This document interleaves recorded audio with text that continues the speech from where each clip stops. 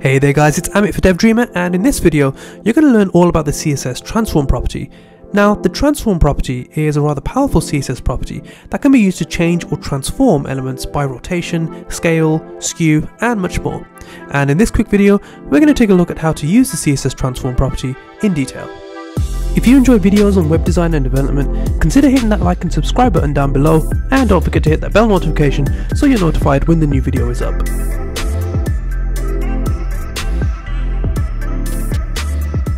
So as mentioned then, with the transform property we can do quite a few things. Let's first take a look at how to rotate elements. So we use the transform property and we simply say rotate. And now we need to specify a degree value. So let's go for 45 degrees. And as you can see, this has now rotated the image, or the element rather, by 45 degrees.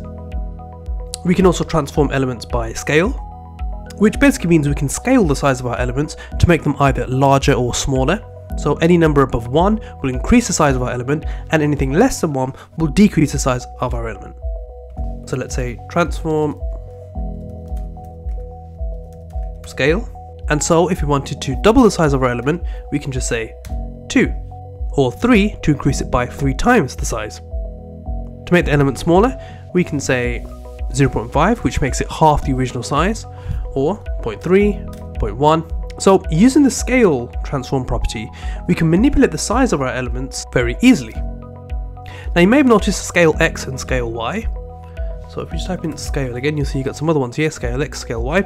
Using the scaleX and scaleY properties changes the scale along the width or height.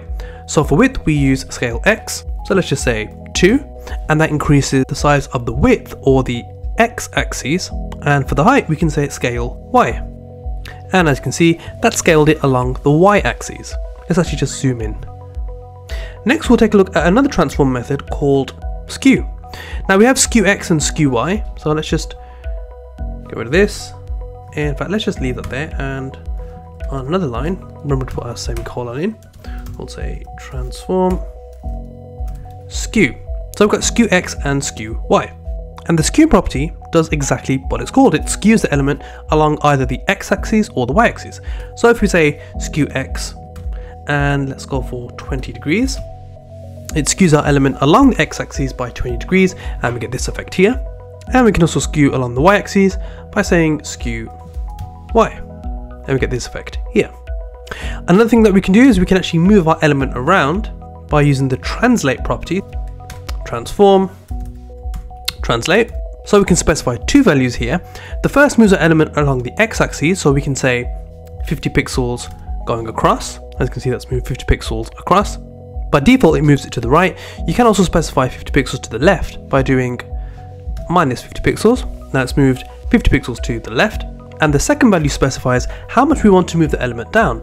So let's go for 100 pixels. So this then has translated or moved our element 50 pixels to the right and 100 pixels down. And of course we can move our elements along the x-axis or the y-axis only by using translateX or translateY. So if you said translateX, and in here again we'll just say 50 pixels. Let's move it to the right by 50 pixels. Now what if we had a case where we wanted to use multiple transforms on the same property?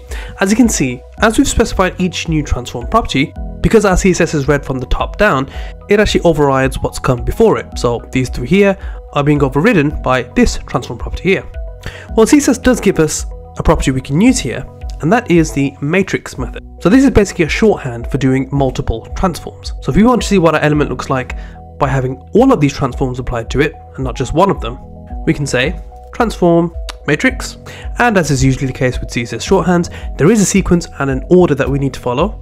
So for the matrix property, the order is, and I'll leave this in the description down below as well, but the order is scaleX, and then it's the skewY property, followed by skewX, then it's the scaleY property, and then finally translateX and translateY. Okay, so let's go through and fill these in, and you'll see how using the transform matrix property allows us to apply multiple transforms to the same element. So for scaleX then, let's say 2, and these values do need to be comma separated. For the skew, we'll just say 1 for each. We'll set the scaleY to 2 as well. And then finally, let's move our element along the x-axis by 70 pixels. And here we don't actually need to specify the unit property, so we don't need to put px there for pixels. We just simply specify the value. And then finally for translateY, let's say that we want to move this, let's say minus this time, because we want to move this up as opposed to down. Let's say we want to move this up by 200 pixels. Wow, that's way out of the screen. Let's just zoom out. Okay, there it is, all the way up there. As you can see, our element now has all of these transform properties that we've specified with the shorthand matrix property. Okay, so we've covered quite a lot then when it comes to 2D transforms. Let's now take a look at 3D transforms.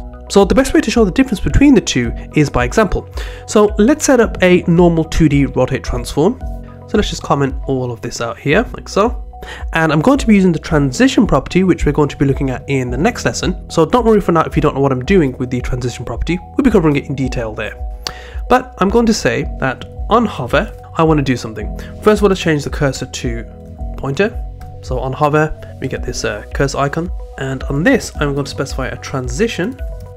So say all 2-second linear. And again, don't worry if you don't know what this means. We will be covering it in the next lesson in detail.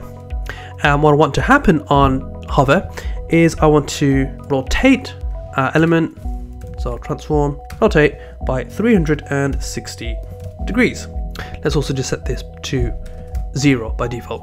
Let's zoom in a little. So let's see what happens when I hover over our element. As you can see, it rotates our element by 360 degrees. So with a 2D rotate, the element simply rotates around as if it was flat, which is exactly what we would expect.